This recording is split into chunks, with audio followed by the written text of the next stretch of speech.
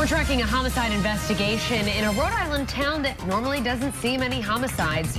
New tonight, here's a look at the suspects arrested in connection with the crime, Laverne Price and Todd Sulo.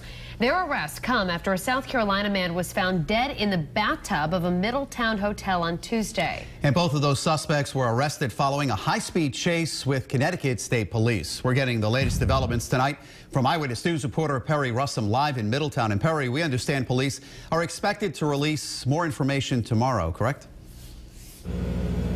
Mike and Shannon, there will be a news conference here in the morning. New tonight, we're hearing from the neighbors of the woman who was arrested in connection with this homicide.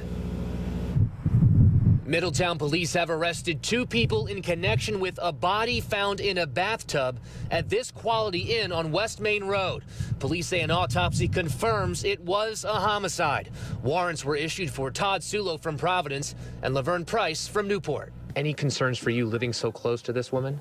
Yes, very concerned. Wilkins Ramirez lives next door to Price, just a block away from an elementary school. Yes, it's worse. It's worse because kids, they expect the people around here who knows them, and they know the people around here, so they expect it not to be heard from no one. Police tell us on Tuesday they found the body of Mike Lussier partially underwater in a bathtub.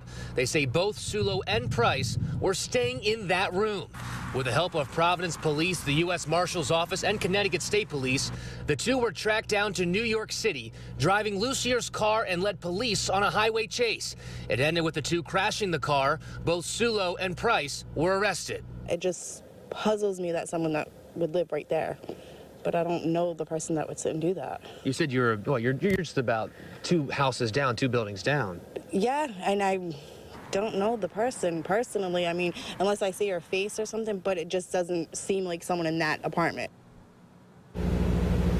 And we've learned from Connecticut State Police in that high-speed chase, the 2 reached 90 miles an hour before they crashed. Live in Middletown with the mobile newsroom, Perry Russum, Eyewitness News.